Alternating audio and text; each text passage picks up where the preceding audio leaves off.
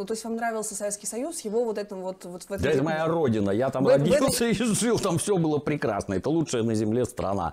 Без разницы, что там есть, это чего там нет. Это у вас уже ностальгия такая полустарческая? Нет у меня никакой простите. ностальгии. Нет? Я сейчас живу в миллион раз лучше, чем тогда. И у меня с мозгами все в порядке. Раньше трава была зеленее, сахар слаще, и с девчонками общение лучше складывалось. Это все мимо абсолютно. Там было душевное спокойствие у меня. Лучезарный светлый мир, и я жил в самой лучшей на свете стране. Меня этого лишили. Не спросив моего желания, хочу я так, не хочу, меня всего этого лишили. Родины моей больше нет. И это, между прочим, чудовищная душевная травма для всего советского поколения. Как там Владимир Владимирович сказал, что это, как она там, какая катастрофа?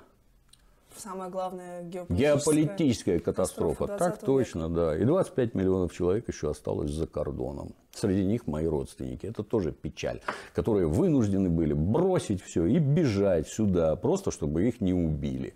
Поэтому, почем там мы все ностальгируем, вот потому что нас там не убивали, а везде мы себя чувствовали советскими людьми. Это главное.